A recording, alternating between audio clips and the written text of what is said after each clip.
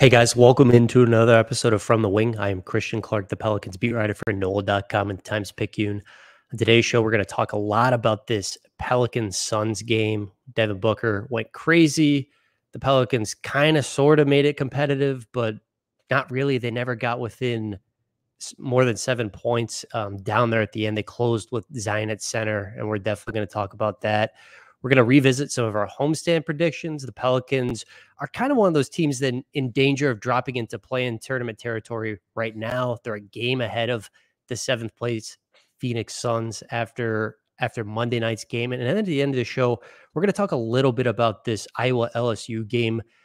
I was able to watch the first half in the media room before Pelicans Suns started, and then we might have had a second monitor going, and I might have been paying attention to that one too while I was on deadline watching Pelicans Suns, hoping to form coherent thoughts while, frankly, a more interesting game was going on. Adam, let's start with the Booker stuff. We can definitely spend a lot of time on the center stuff, but this is 3 straight games with 50 or more points against the New Orleans Pelicans. This spans back to last year, but this has not been done since Wilt Chamberlain. Devin Booker is now part of this hasn't been done since Wilt Club. What the heck, man? Why is he doing this? Because he hates me, like specifically me. He wants me to feel sorrow and sadness whenever he's in town. This is one of those things that sucks because like people predicted all day that surely Book isn't going to come out of like a 4-game slump against New Orleans in a game that both of those teams need. Surely that won't be what takes place, and he won't drop 50 on their head again.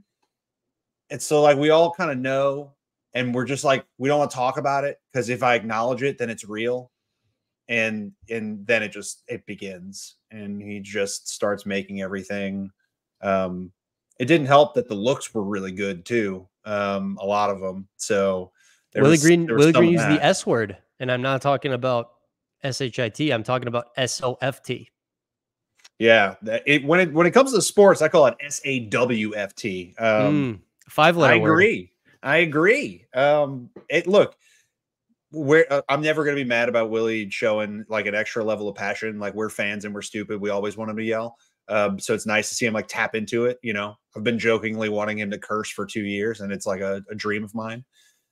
Yeah, they didn't look. They got. Basically, Phoenix sold out against Zion in the paint. That was the one thing they were truly concerned with. Willie kept 2 shooters out, 2 real shooters out all night, and then normally had like Herb or Najee as like a 3rd shooter. And Phoenix didn't care. They just harassed the top of the arc and sold out on the paint and gave you everything else. And it was just a lot of guys in spaces that they didn't want the ball. And it looked really super duper passive. It was ugly. It was really, really ugly for like a really, really long stretch, especially the first half. But I mean, honestly, the first 3 quarters. I like to think I have pretty good intuition. I think it has helped me be right on some stories over the years.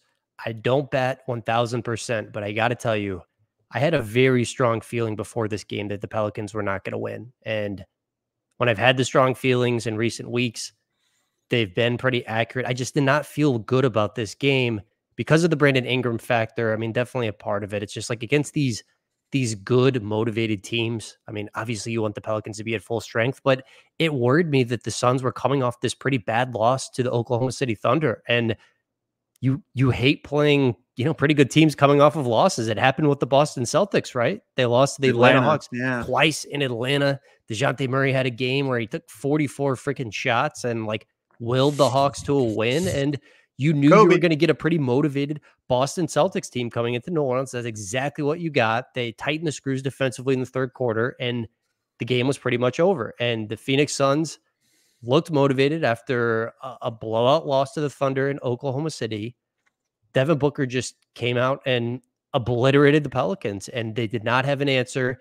They did not match their force, their energy. We are 2 of the biggest Herb Jones fans on earth. It has not gone well for Herb Jones against Devin Booker the last few matchups. And like, that is putting it very, very mildly. I rewatched this whole game this morning because I wanted to have a really good handle on it. Like maybe it was just hindsight, but it was like, why are the Pelicans letting him catch the ball? Like if a guy's putting 50 on me twice and he gets off to a good start, like I'm calling a timeout and be like, Herb, don't care anybody else. Like you do not need the help. Deny him the ball. Do not let him catch the ball. And if we're going down, it is going to be because, you know, Kevin Durant, Cook, Trey Murphy, that was who was guarding him, or Zion Williamson, and could have happened. But, you know, I would have been at the point that's like, we're just not letting Devin Booker even like catch the ball. And it's like Herb was still, you know, like defending within the team context, and Devin Booker was still getting some easy catches. And that felt bad and wrong to me. And like he wasn't even getting doubled. It looked very easy in a game. You know, the Pelicans really needed to win. If they had won this game, Adam, they would have been 3 games ahead of the Suns with 7 to go. It would have made them very difficult to catch for the play. And I mean, this was a extremely important game. And now, you know, the lead's down to 1. Phoenix clinched the head-to-head tiebreaker. It was just, even though the Pelicans were missing Brandon Ingram, I was a little bit alarmed that, you know, they just didn't match the Suns' force. Yeah, I mean, part of this is just like it's really tough to play against a team that has Kevin Durant and Devin Booker. Like Devin Booker's the one that always cooks us. You're just as afraid of Kevin Durant doing the same thing, and you have even less applicable size matchups for Kevin. So inviting Kevin to do the same thing, you know, historically, he's a little bit more passive than Book. Like Book is happy to drop 60 on your head any night. It could come anytime. He's happy to just shoot the lights out. And look, for what it's worth, KD was as well. Like he was like 5 of 6 on his first 6 3-point attempts, and he doesn't even usually take that many. This was tough. It was really, really tough. They like Phoenix, who they've been all year, is those two guys in a lot of ISO situations and a lot of simple pick and roll situations. And they just they don't do anything super creative. And they've actually been pretty bad with Beal, and even Beal made shots. They're a team that's like, their offense isn't great, but they have great offensive players that you would historically want to be able to lean on their defense, and they usually can't. And in this game, they were able to. Wait. You said their offense isn't great, but they have great offensive players. Were you talking about the Pelicans or Suns? Exactly. I know you're talking about the Suns. It's just, I'm making a comparison here, and these teams are alike too, in that there is this really great collection of offensive talent, but you're sometimes left with the feeling that 1 + 1 + 1 equals 2.6 and not 4 or 5 on some nights. And I do think part of it is both teams don't have that pure point guard. That's at least a component of it. Right. And they could be, and the guys on Phoenix have more experience getting hotter and executing in those kind of situations and pulling up from distance and breaking defenses. Like they're going to be Hall of Fame guys, and they've done it on the biggest stages possible. So, you know, if that's what it's going to come down to, and look, that's what it was. This is playoff basketball. This is probably the biggest thing that's frustrating about the game. The playoffs started already. They started a week ago. This run into the West, there are 11 teams over 500. Houston got the memo. Everybody in the West has the memo. The Mavs are haven't lost a game in 12 games. Houston was on an 11-game run. Everyone's over 500. Oh, and you know, next year, Memphis, another year of Wemby. This conference is preposterous. So the idea that you go into any of these nights, and I didn't even mean to get ranty, and here we are. The idea that you go into any of these nights and come out soft, and it's true, you flatly did. And I'm staring straight at Zion on this one. Like you have to be the guy, and you can't wait to be the guy. You can't just gauge, well, you know, I want to kind of do it here, and I'm going to save up for the third quarter. You were down 20 in the first because you just wouldn't attack the defense that they showed you. And I get it. They're showing you 3 and 4 guys, but goddamn, like, the idea that you don't even press it, you don't even dribble into it, you don't even jump and try to create out of it. Like it was just too lackluster, too passive. And when you're getting hammered on the other side, like the reason you miss BI is his length, and it's not even his shot making. It's his ability to be on the ball and to be able to create for other guys, because you have a shortage of ball handling on this team. When Zion or BI misses game, not only do you not have a true point guard, but you have a lot of guys that are like, B plus initiators. And now you're overtaxing CJ by making him create for 50% of the game, which at this point we just shouldn't ever do. And Jose's out too. So like you don't have cogent beginnings to offensive plays. And it's just all of that just fell on top of each other. And yeah, God, I'm all aggravated all over again. I don't know how you rewatch this. He's randy and ranty today, folks. Both of them. Both of them. Yes.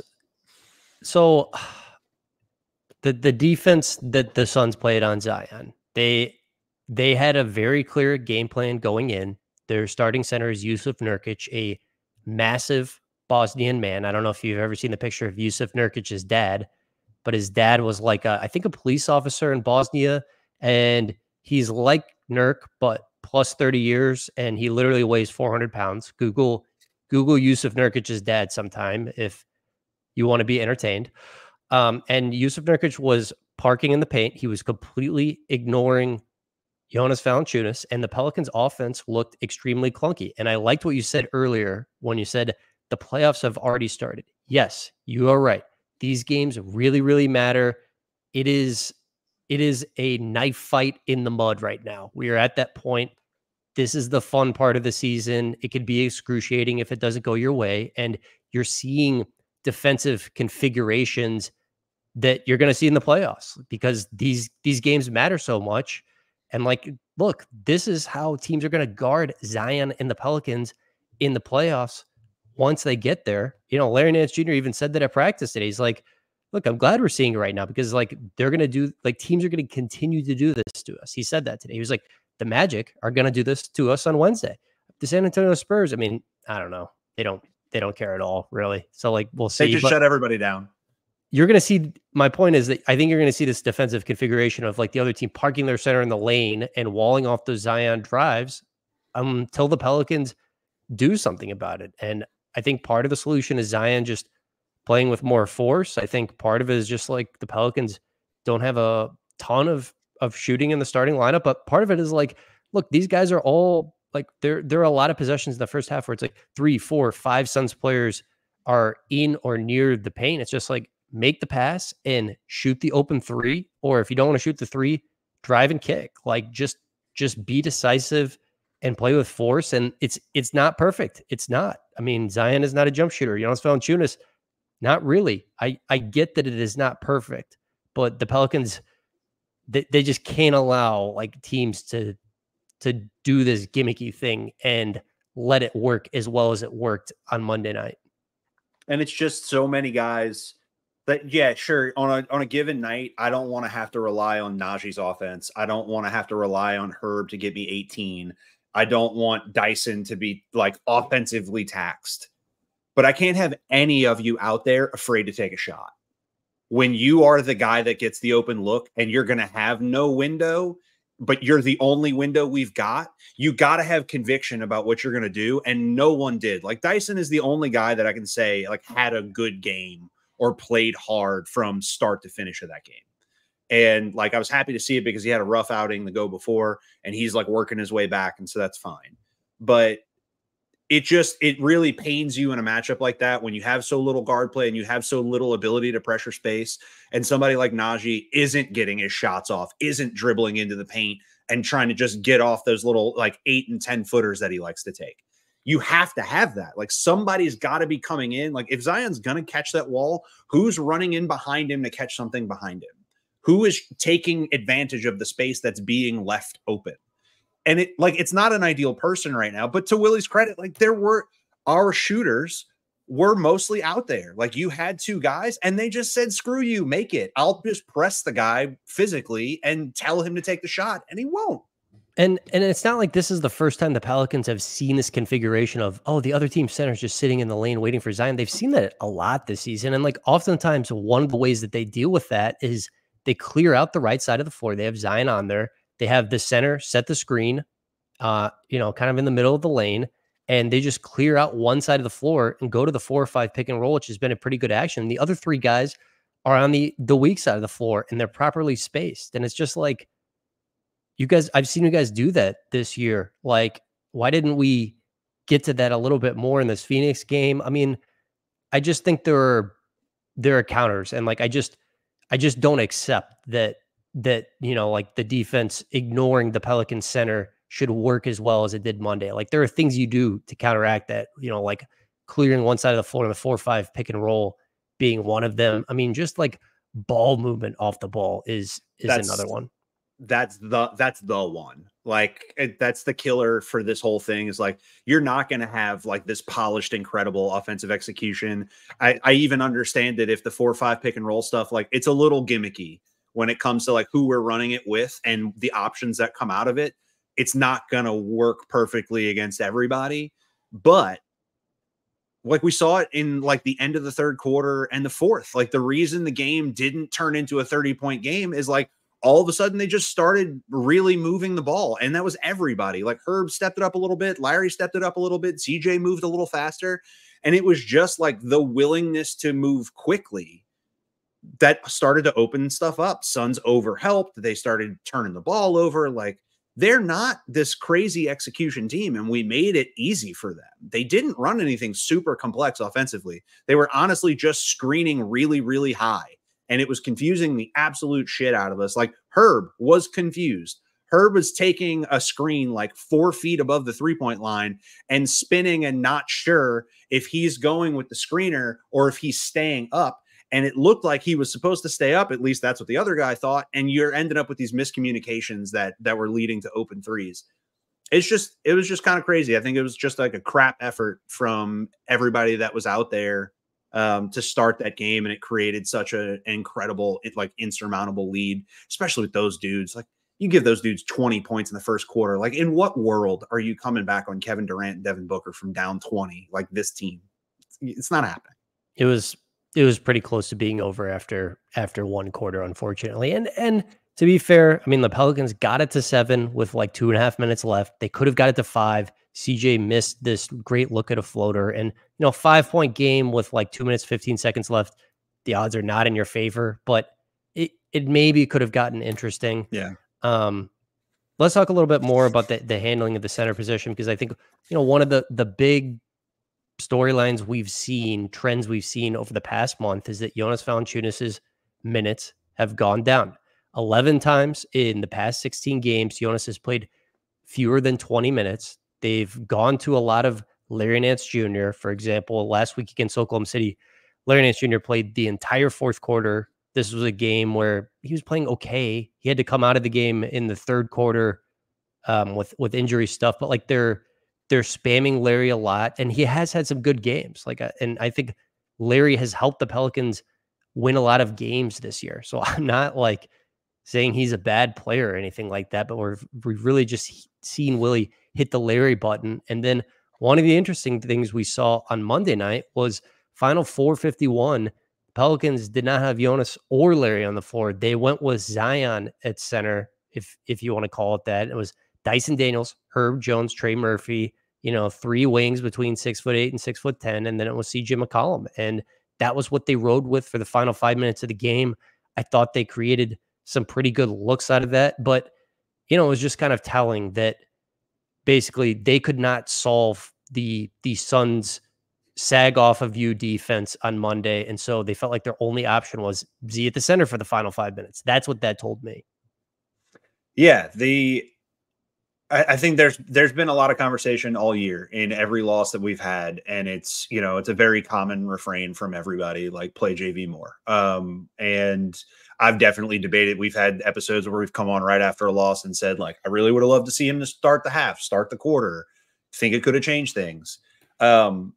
Overall, like, I don't think there's that much meat on the bone to talk about with the center position. Like, I really just think we know the position is a little bit indicted. Like we don't, the most interesting center on this roster right now is Brandon Ingram. Like that's the most intriguing center we have for what we're going to do in the playoffs and what the ceiling of the team is going to be is Brandon Ingram. And I think we just kind of know that, and it is what it is. And you're trying to work around it. Like there's a reason Larry's numbers don't look great and he always gets played. And it like go look at the drop reps from JV when he's playing. Like they're wide open threes. It's it's just too easy sometimes. And like, you have to, as much as people don't want to think about it because they just want to think about the ease of the offense, you have to think about the defense they play when he's in. When they're playing drop and Nurkic is just diving really hard and he's more athletic than JV getting to the rim, like, it's useless. So at least everybody else gets a little more comfortable in their role when Larry plays. And I get that you can go analytics that to death and you can go try and tell me that JV is going to fix everything. I just don't believe they have a solution. And the most intriguing thing that I've seen them do so far this year was when BI survived against guys like Jared Allen, when he survived in the next game. Like, he had kind of three games in a row where we went to him at center and the reps looked like pretty all right. And we didn't even help. So I just missed him a lot. This game just made me miss BI over and over and over again, because we found some versatility with him that we don't have elsewhere. I love JV to death, but I just don't know how playing him more fixes anything in that game. I get that Nurkic had a ton of tap backs, and so you think like, oh yeah, rebounding, but like, it's a whole different problem on the other end. You don't get the little defensive uptick that you got. We only got it for a blip, like end of the third quarter, beginning of the fourth. We had like a 6 or 7 minute run where he finally played defense. It wasn't when JV was on the floor. Yeah, look, that's the trade-off right there. I mean, Jonas Valanciunas has been one of the game's elite defensive rebounders for like a decade. I mean, the Pelicans' defensive rebounding rate when he's on the floor is better than, the #1 team in the NBA in defensive rebounding. And when he's off the floor, the Pelicans, if you just look at their defensive rebounding rate, it's like a bottom 5 mark. It makes an enormous difference. Jonas Valanciunas is a more talented offensive player than Larry Nance Jr. There's some times when Larry, I don't think is aggressive enough as a scorer as he needs to be, and is not like looking at the basket when he catches the ball, sometimes with like 8 feet of the hoop where it's like, you just have to like try to go score here. I mean, he is like, can distribute well. But look, the trade-off is defense. And I think it's pretty significant. I really do. Like what you're saying about, Jonas in the pick and roll and Nurkic diving. Like I saw that when I watched this game on Monday. Like it did hurt them of JV getting put in the pick and roll. So there's a trade-off and there's no perfect solution. And the Pelicans front office knows that. And you know how I know they know that? Because they've been trying to trade for a starting center for like 9 months. They surveyed the market, and before the season started, David Griffin even talked about getting more of a rim protector. Like he said this stuff on the record right around draft time. He said, last summer, he said, we want shooting and more rim protection at center. And they got some shooting with Jordan Hawkins with the 14th pick, and they never really got that rim protection unless you're going to count Cody Zeller. At the trade deadline, we talked, like the names the Pelicans were interested in. We mentioned those a lot. Jared Allen with the Cleveland Cavaliers. I think the Pelicans would have given up a lot for if he had been available. He was not available. Jared Allen was like instrumental in turning their season around. Wendell Carter Jr., a guy who does a lot of things well, maybe not like one elite skill, but like I think definitely a guy on this roster the Pelicans would feel comfortable closing with. Like Willie Green, Jaren Collins would have enough confidence in him defensively to close the majority of games with him at center. He was not available either. Still on the Orlando Magic. He's playing pretty well recently. So look, we know what they tried to do. They weren't able to pull it off. I do go back to 2019 when there was the not the Jared Allen stuff, the Miles Turner stuff. And I was against the Turner stuff at the time. And now I'm just like, should the Pelicans have just done that? Would they have been better off if they just like baked this cake from the beginning with Miles Turner and Zion center and power forward? Yeah, it's, the name, like you said, the names are out there. We've talked about it a bunch, and anything, honestly, like any improvement, there's a multiple styles of guy that fit. Like, look, the free agent market, I'll tell you right now, like for people who haven't delved into this much yet, and we don't need to, because it's just after the April just started. We're just getting here. We do not have to do this yet. Free agent market's terrible. You really only have, in my mind, like one realistic option based on what we've seen reported. And that's like throw a bag at Isaiah Hartenstein and then try to bring JV back and do like Hartenstein as the starter with JV as like a very, very heavy bench big. other than that, it's like it's very slim pickings. A bunch of 30-year-olds that make too much money, and you don't want any of them. Then in terms of the trade market and guys that are available, like everybody that's got the guy that you want isn't giving him up. Like there's nobody out there that's just like this magic fix for this. I think obviously the hope is that something shifts in Cleveland. We're staring at Cleveland. We've been watching them closely all year. I think the Nets are going to bring back Claxton. So I don't think I think you're hearing that from his side and their side. He wants the Bird extension. They want to give it to him. I don't think they have much of a choice because they're terrible. So yeah, anything helps. Like honestly, Wendell is a very, very different dude from Jared Allen. They're completely different players. And yet both of them are a large uptick in terms of what we can do offensively and defensively, like just stylistically, because Jared Allen is actually going to be feared out of the dunker spot and can play back to basket and give you a real rim defense and rebounding. Or you get Wendell, who's like just a very versatile dude who can slide out to the 3-point line. He can play out of the dunker spot. He can create from the nail. Like he can do a lot of things. He can make a lot of jump shots. Anything helps. Anything we can get. And I do actually believe that like no matter what it is, even if the perfect deal isn't out there this summer, the Band-Aid has to be put on this summer, regardless of who it is. If it's Hartenstein plus JV, great, whatever. Something has to change because you've seen enough from Zion and Brandon. You can't wait. I agree. I mean, you can't roll with Jonas and Larry. Like they're good.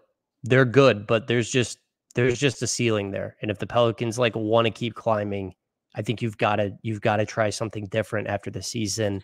There's enough sample size there. Look, I think Zion Williamson, unique player, like the closest comparison to him is Giannis Antetokounmpo. And when I look at, the Bucks roster building around Giannis and his time with the team, one of the things that helped them make a leap from pretty good to like elite team was that signing of Brook Lopez in, I think, 2017. They went from a 44-win team to a 60 team. They signed Brook Lopez to like a 1-year, $3 million deal that summer. Like it was not an obvious move at the time. And he kind of became a different player, but he became a completely different player.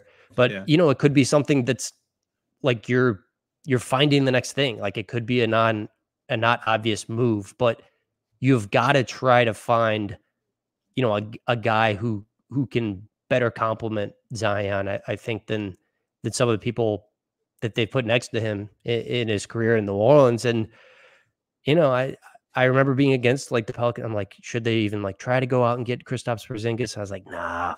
And they like the Pelicans were like, no, and that's why the Boston Celtics are such a smart organization. They're like, let's bring him in and get him in our culture, and he'll play a lot. And he's just fit perfectly there. Like, what? No, it's just KP, Derek, Andrew. Like one of those assets should have betrayed you. One of them. And they're all A+ additions. All of them. It's the most preposterous thing ever. I hate it. I'm so jealous. I hate it. Oh, and like Al Horford just like sips a little cup from the goddamn Holy Grail and returns his youth whenever he needs to and just spot starts for you for half the season. Whatever. So let me ask you this. Which non-Jokic, non-Embiid center, if you could take any of them off another roster and put them onto this roster, who would you pick and why? We're just taking the two MVPs out of the equation. Okay. This one's obvious. I don't want to say the name. I don't want to say it. I don't. Is he in the Southwest Division or no? He's not. Oh, my guy's in the Southwest Division. Oh, okay. But we're gonna do that. Yeah, bro. I am taking Maxi Kleber. No, I'm just kidding, man. I'm taking Victor Wembanyama. Of course, the guy with like 50 more freaking blocks than anybody else. We should rule him out too. We should out too. No one gets him. He's the next coming of breaking the game from the 5 spot like Jokic did. I don't want to do this. This isn't fair. Okay. Well, maybe a stupid game.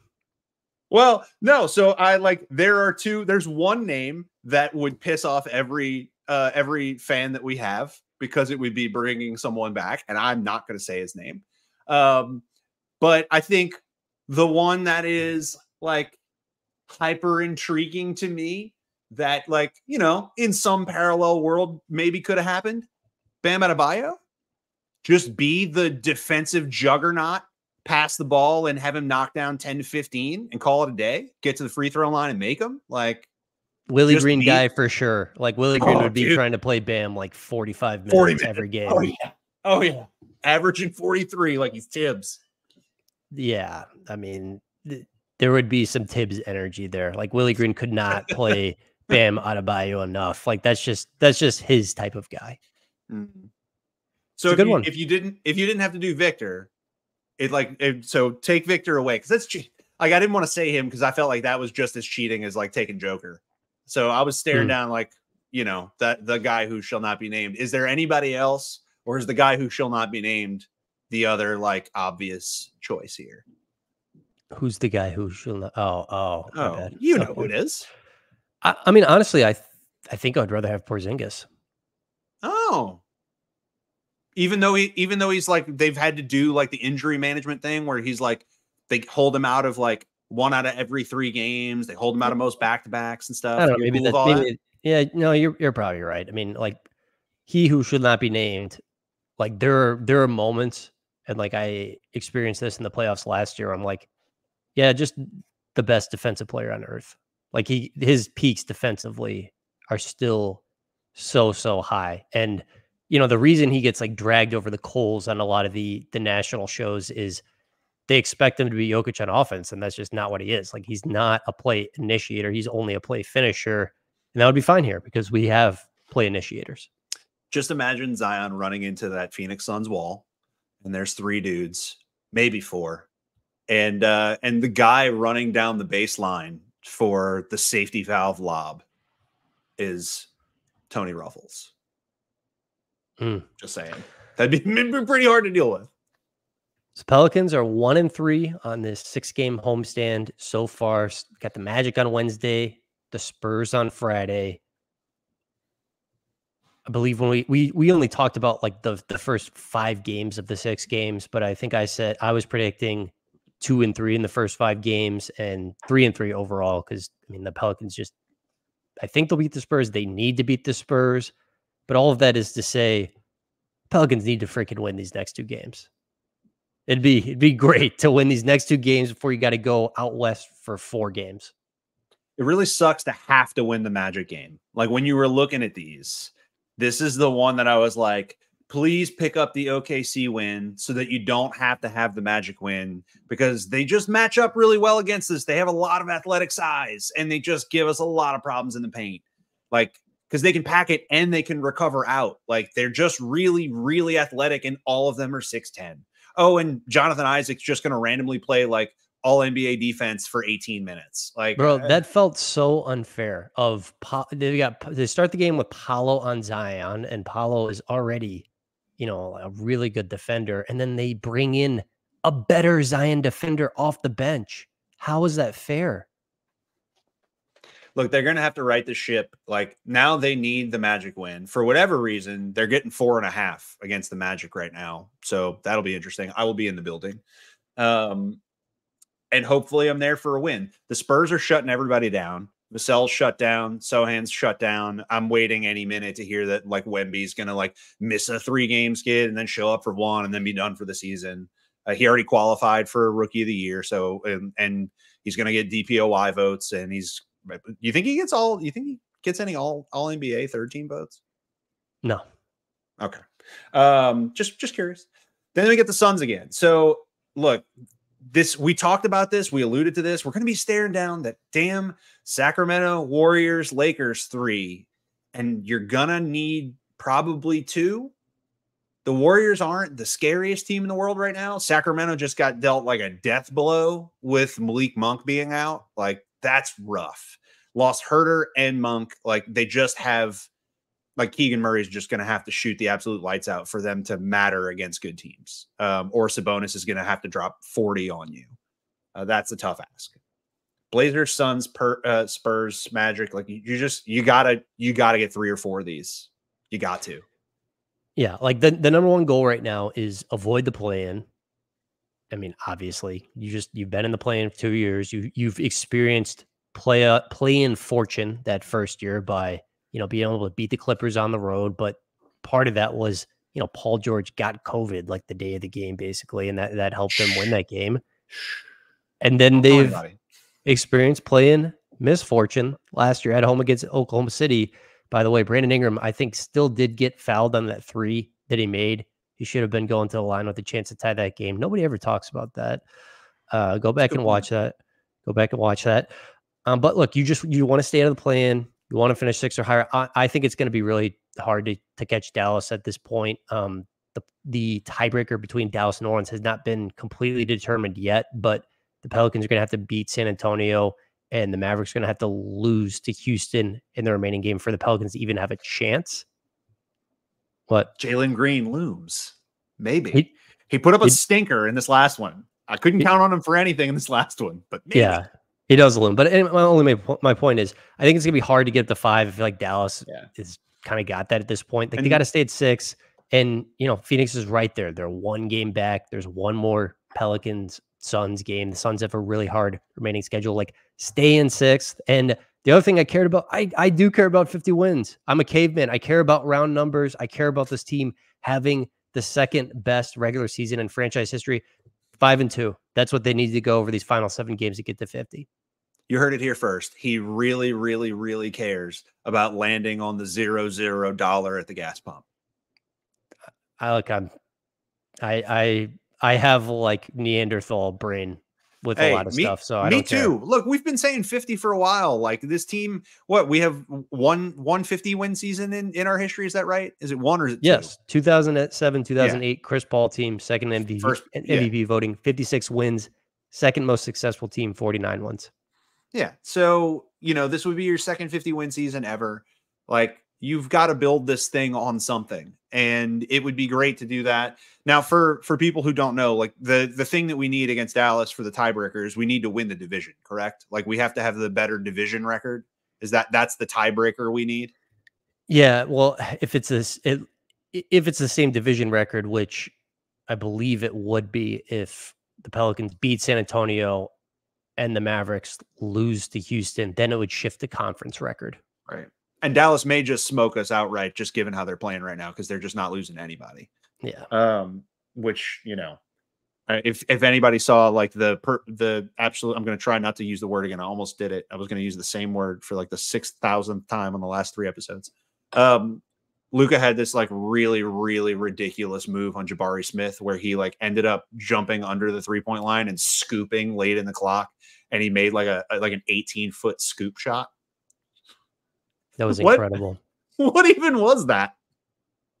Kyrie's game winner a couple weeks ago against Denver too. Left hand from 20 feet over Jokic. Yeah. Has this changed? So it feels like we went like real quick, and we'll move on. It feels like, to me, in my head, I still think Jokic is the MVP. But we had the incredible stability of Shea, the 30-point games, the consummate winning, and they're going to have a chance at first place record. Do you think this last run from Luka poses any real threat to the MVP standings, or do you think it's too late in the season for him to sneak in there? Because look, he's been a darling for a few years now. Like, people have been trying to throw some steam behind him to start every season for like the last 4 years. Yeah, I mean, there's a clear top 3. I think no matter how you order those top 3, I don't think any of them are ridiculous choices. Like, if you Joe basketball fan said Jokic is the MVP, you said Shea is the MVP, you said Luka is the MVP, I can't sit there and say and be like, I think that's preposterous. Like, I think any of them would be deserving. Like, the raw numbers with Luka are just insanity, bro. He's averaging 34 a game, 9 rebounds, 10 assists. Like, good God. Like, the raw numbers are just insane.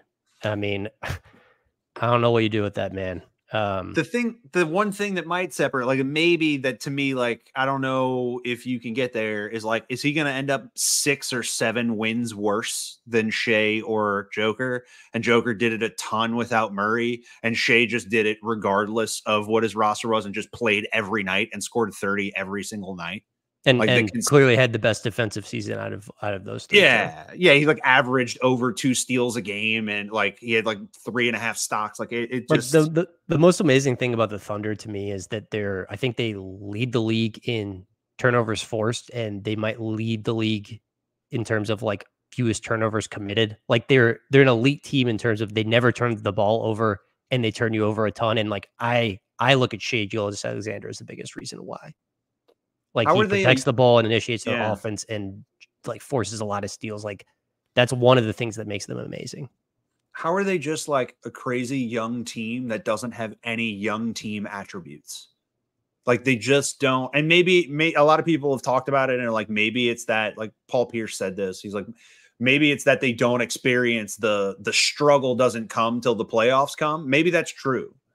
But like I would have loved a run of like 5 or 6 games where they did turn the ball over, where they did like take preposterous shots that they shouldn't take.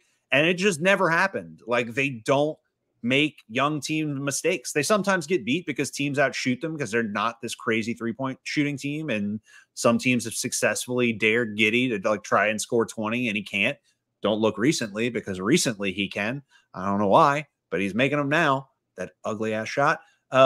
Yeah, they're just great. I was just curious. I just wanted a pulse check on MVP real quick. Yeah, and the other thing with Oklahoma City too is Jalen Williams. Like, holy crap, both ends of the floor. Like shooting like what 45% on threes. Like obviously knocks down catch and shoots at a really high rate, but like self creates some offense. Great defender. He's an incredible young player. Let's finish up with a few thoughts on this Iowa-LSU women's game, which was a great game for about 3 quarters there. Sorry about that. Yeah, we take technical difficulties here.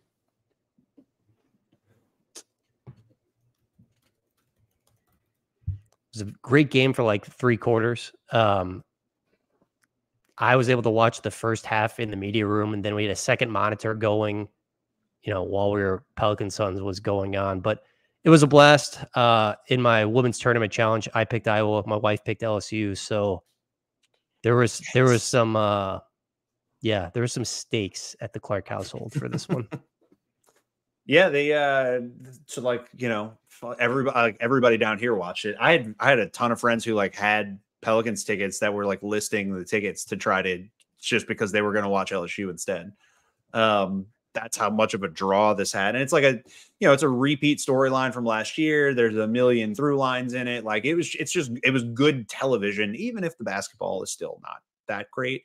But yeah, they went under screens and stuff against like one of the best shooters in college basketball history. And it didn't go well. And then she drove them, and that didn't go well either. And they like stepped up defensively, started moving the ball through the paint, and things got better. And then like Caitlin Clark just did not stop. She just kept doing the thing. She just kept shooting the 28 footers and making them, and driving the closeouts and creating. Like she just had like, they don't call her a legend for no reason. And she proved it, and didn't end well for Louisiana that night. 13.6 million people watched this game. It was the most watched basketball game on cable since Game 7 of Cavs and Celtics in 2018. So the most watched basketball game on cable in like 5 freaking years. That is pretty remarkable. Look, I think like the women's tournament is more compelling than the men's for a few reasons, but I think one of the biggest ones is there's familiarity with the storylines with these teams. Like we obviously got to watch LSU and Iowa play last year in this great national championship game, but like we know the characters in the story, and that is different than the men's game where we have to relearn the characters every single year in men's college basketball because of the one and done stuff, and they're just churning them out. And it's part of the reason why like the men's college basketball product kind of stinks right now. Although I did really enjoy watching DJ Burns and Duke season. Don't get me wrong. So you got to shout out DJ Burns. Like that's the one quintessential through line on the men's tournament is DJ Burns. And now the NFL is like rumored to be after him. But that's also like why teams like Villanova and, you know, that one time that Virginia did it, and the reason UConn and Purdue are so good, the rest of the teams are one and done teams. Like the guys that get juniors and seniors onto their teams, especially with guard play that can shoot, like they win. They win these games because the other teams, a lot of them run not great stuff. They play a lot of zone, and they do a lot of just like repetitious drive and kick, and then settle for like a really bad 3-pointer at the end of the clock, and miss it and miss it a lot.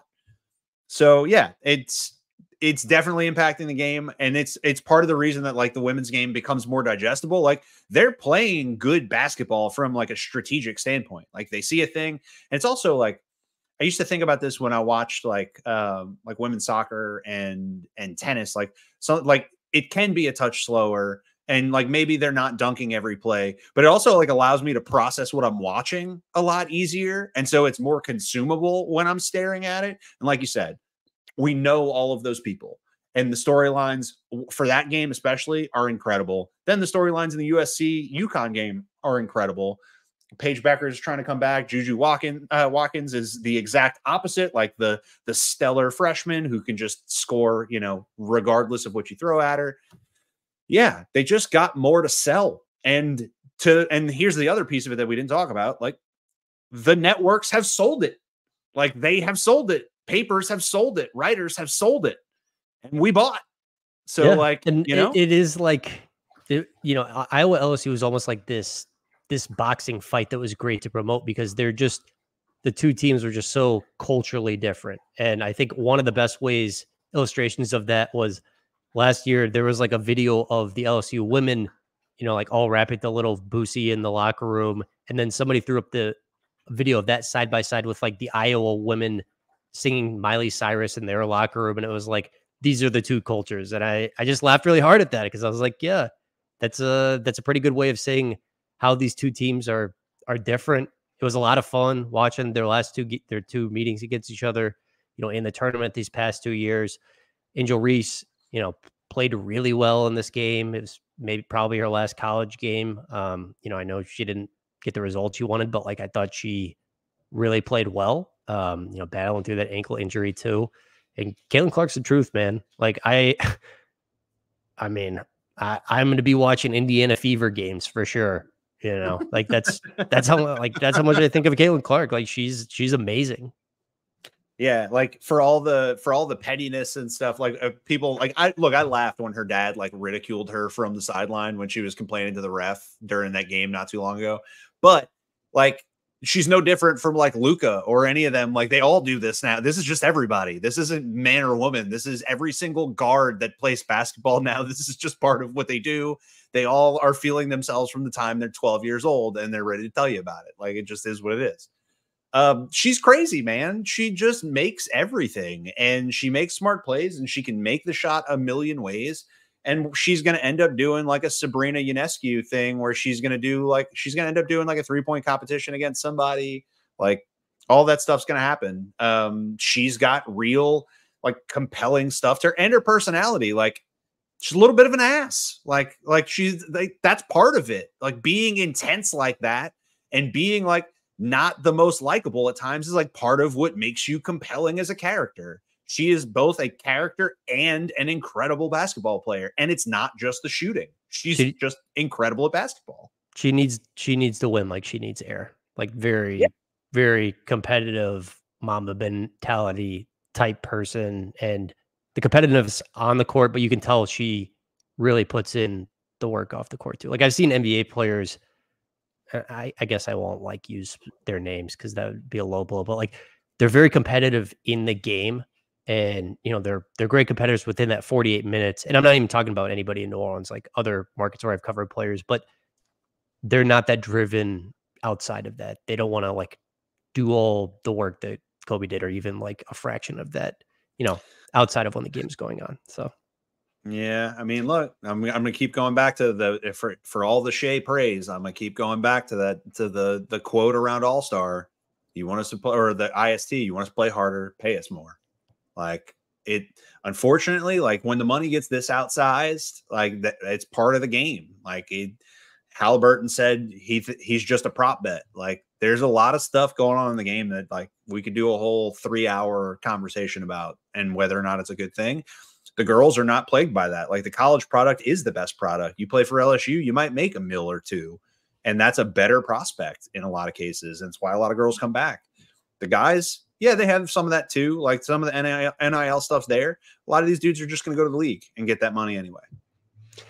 Adam, you said it best. These are all playoff games at this point. I will be in the blender Wednesday. I will be in the blender Friday, and then I'll be with the Pelicans when they start this 2-game road trip in Phoenix and then go to Portland. Adam, appreciate you doing this, buddy, and we'll talk again soon. See you Wednesday.